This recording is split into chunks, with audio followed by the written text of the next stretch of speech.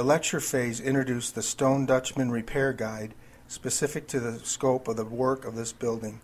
Care and consideration of the original stone facade was emphasized, along with established trade practices for the process of a stone Dutchman repair. Participants were given the opportunity to ask questions to clarify the intention of the lecture and the technical aspects of the procedures for the best practices on this project. The participants were then also released to the scaffolding to start the hands-on work with the tools and become familiar with the Stone Dutchman repair techniques discussed in the lecture. This illustration actually shows the large area of the window jamb on the east elevation with the previous Portland cement mortar patch. This was the area selected for the Dutchman removal and replacement, and we used the reclaimed stone from a remove and replace training earlier in an operation previously conducted at the site on the same elevation. This mason is shown carefully surveying the damaged area and marking for a square cut for the Dutchman repair area to a uniform depth of 1.5 inches.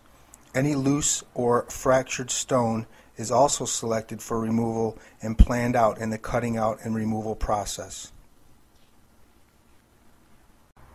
Next, the selected area is given relief cuts to a depth of a maximum capability of a 6-inch right-angle diamond saw. The mason can be seen using the fine supercutter tool with a diamond sickle blade, completing the relief cuts at the corners without overcutting or damaging the surrounding area. In this sequence of photos, the removal of the stone is done with a pneumatic chisel with great care, given not to chip or spall the surrounding stone areas. The final cutting is done with a toothed chisel to increase surface bonding of the natural hydraulic lime, which is the material used to increase the strength of the Dutchman repair once placed. A series of 1/2 inch holes are drilled in key locations in order to place a 3/8 inch threaded stainless steel rod to receive and reinforce the replacement stone. The rods are set 3/4 of an inch in exposure to receive the matching holes drilled in the replacement stone piece. The stone dust is actually captured from the drilling process to be used in the natural hydraulic lime material formulation for attachment of the new stone piece. Note the small wood dowels placed loosely on the bottom of the cutout area to ensure proper spacing of the horizontal bed joint of the Stone Dutchman repair. The Dutchman stone piece is cut from harvested stone from the same area on the same elevation.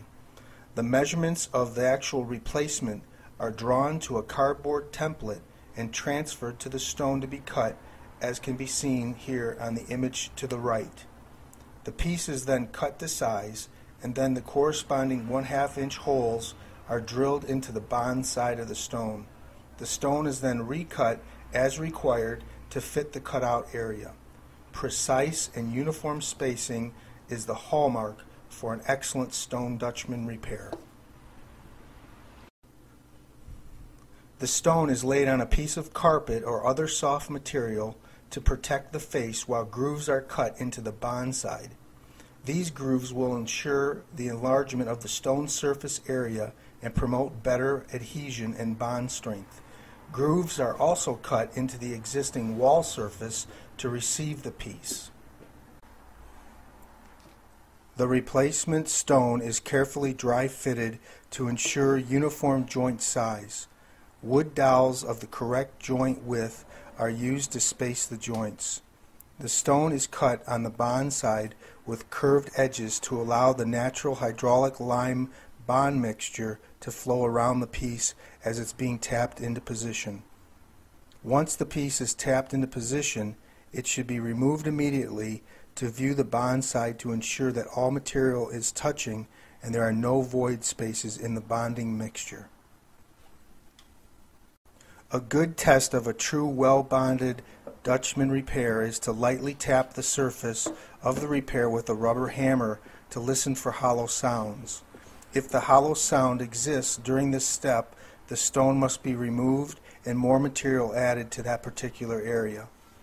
It is common practice that a typical Dutchman repair may need to be installed and reinstalled up to 3 to 4 times before all bonding surfaces are satisfied in pieces larger than 5 inches. Both the cutout area and the replacement stone are saturated with water to a surface dry condition and given a preliminary coat of natural hydraulic lime bond mixture to ensure the maximum bond strength. The lime mixture is applied to the replacement piece and then firmly tapped into place, aligned evenly with the surrounding stone. In this series of photos, the replacement piece is carefully cleaned with a damp sponge. The joints are then pointed in and left to cure, protected from weather for a minimum of 24 hours.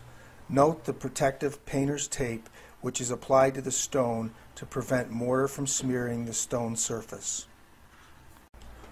All training was in accordance with ASTM E2659-09 and was delivered in the appropriate ways for the purpose and scope of this particular project. The certificate program and all the accomplishments of the intended learning outcomes were based on a passing standard established through criteria referenced through a method in advance of the assessment being administered.